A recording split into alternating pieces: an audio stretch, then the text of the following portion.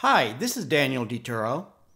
Several viewers have commented why I used raw weights for animal foods in my vitamin and mineral videos. They either believe I'm recommending eating raw animal foods, or they live on a diet of prepared foods. If your diet is 100% prepared foods, it may have basic nutrition information. With restaurant foods, it's anyone's guess what vitamins and minerals are in their food. Most home cooks start with raw ingredients, whether it's plant or animal foods. Nutrition values are different for raw versus cooked foods. Dried pasta nutrition is based on dry weight. Overcooked pasta absorbs more water but does not significantly change its nutrients. Unlike dried pasta and beans, most foods release water during cooking. Instead of adding water and weight, water loss reduces the food's weight.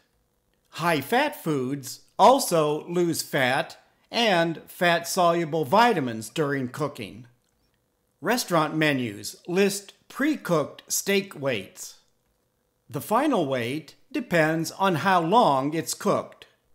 By using raw weight, it doesn't matter how the food is prepared.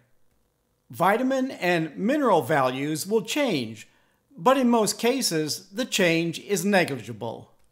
The concept of cooking by weight is foreign to most Americans, since they live in a world of cups.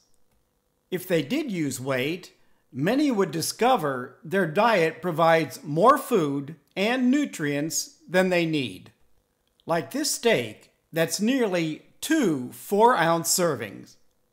And serving sizes are based on raw, not cooked weights. Calculating this meal's nutrition is easier using raw, not cooked weights. Please leave a comment if you have any questions about this video. Thank you for watching, and healthy eating.